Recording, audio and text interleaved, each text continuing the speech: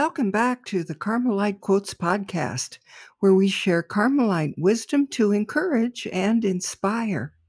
In this episode, we continue our Marie du Jour series. In our last episode, we began exploring Saint Thérèse of Lisieux's visit to the Church of Our Lady of Victories in Paris with her father, Saint Louis Martin, and her sister, Céline. Today, we continue this beautiful story and delve deeper into the impact this visit had on the spiritual journey of Saint Thérèse.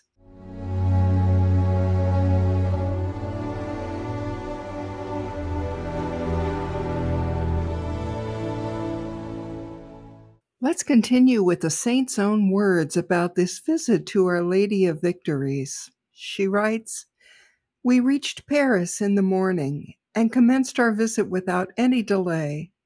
Poor little father tired himself out trying to please us, and very soon we saw all the marvels of the capital.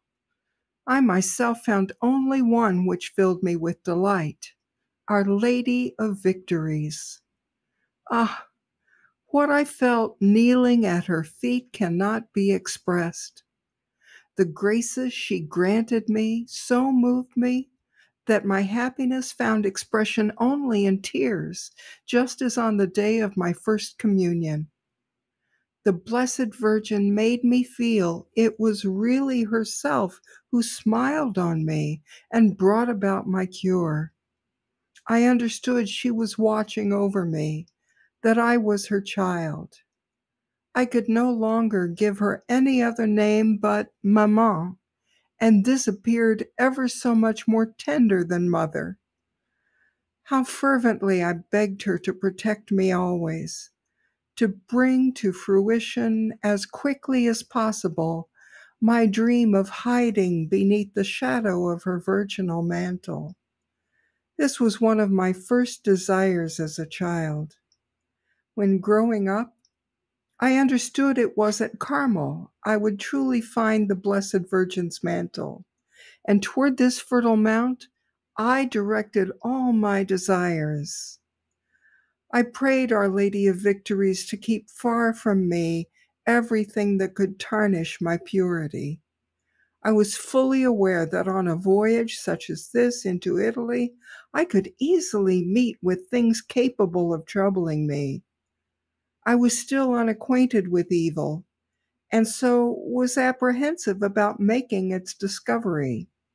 I had not yet experienced that to the pure all things are pure, that the simple and upright soul sees evil in nothing, since it resides only in impure hearts, not in inanimate objects. I also prayed to Saint Joseph, asking him to watch over me. Ever since my childhood, I had a devotion for him that easily merged with my love for the Blessed Virgin. I recited each day the prayer in his honor, O Saint Joseph, Father and Protector of Virgins. And so it was without any fear I undertook the long journey. Being so well protected, what was there to fear? Wow, isn't this such an amazing account? Saint Thérèse describes the profound emotional and spiritual experience she had at Our Lady of Victories Church. The visit reinforced her devotion to the Blessed Virgin and Saint Joseph, who she felt were watching over her and guiding her steps. With the Holy Spirit's help, the Blessed Virgin assisted Thérèse to comprehend the truth of her healing before the image of Our Lady of Old Silverware, the statue we've come to know as the Virgin of the Smile. This sense of protection and maternal care from the Virgin profoundly impacted Thérèse and nurtured her desire to dedicate her life to God under the mantle of the Virgin at Carmel.